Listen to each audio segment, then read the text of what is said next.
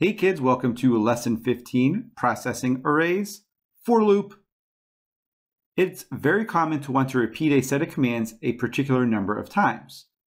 Recently, we have been using the while loop to do this by creating a counting variable, setting the Boolean expression, and incrementing the value of the counter by 1 each time.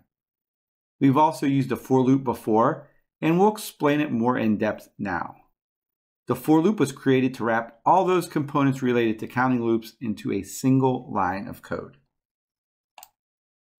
Looks like we have a little example here. We have our counter that we usually create, I equals 0. Wonder why they use I.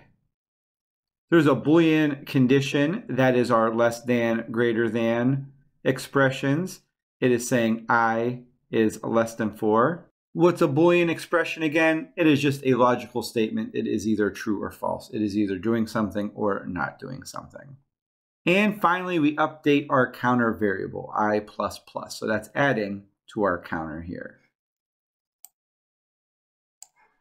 This looks like our for loop broken down. So this is our old way we used to do a loop. We have a variable, I equal 1. While I is less than 4, we have a console.log statement, and then we're going to increase I1. Looks like this for statement really takes all those different components we've been using and puts it into one. Very useful, very nice, and something we're probably going to use an awful lot moving forward. Programmers would typically read a loop for variable I equals 0, I is less than 10, I++ out like this. For variable I, starting at 0, while I is less than 10, I++, or increment I by 1. Notice that in reading a for loop, we still use the word while. You may notice that when you drag a for loop out from the toolbox that we've set it up with you for I is a variable. Why is I a variable? Code's going to tell us the answer to my question. Using a single character I as a variable in a for loop has become a convention in programming for a variety of reasons. One reason is that for loops are often used when processing arrays. You can think of I as shorthand for index.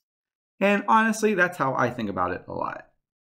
But there is no reason why you have to use I. If you don't want to use it, it's just a variable. That means if you'd like to use another letter, feel free to. Just remember, you're changing the letter up. We have a do this, drag out a for loop, insert a console.log statement inside the for loop that displays I. We have a little example down here. Looks like we have a for loop getting dragged out. Then we take a console.log statement, put it in there, and we are going to display I. That doesn't sound too bad. Let's drag out our for statement.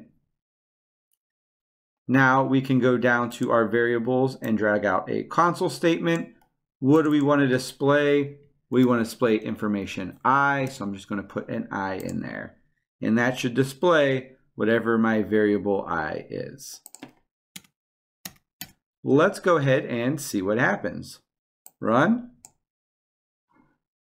0, 1, 2, 3.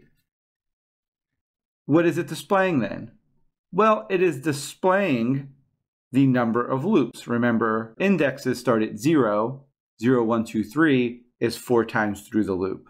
What console.log is displaying when it displays I, it's simply just displaying the number of loops it's going through. Pretty interesting. It starts at 0. That is a pretty important fact. I am sure that's going to be very important on the AP test that is coming up. Looking back up here, we dragged out the for loop, inserted a console.log statement inside the for loop that displays I. I think that's all code.org wanted from us. Let's go ahead and hit finish and see if they want anything else.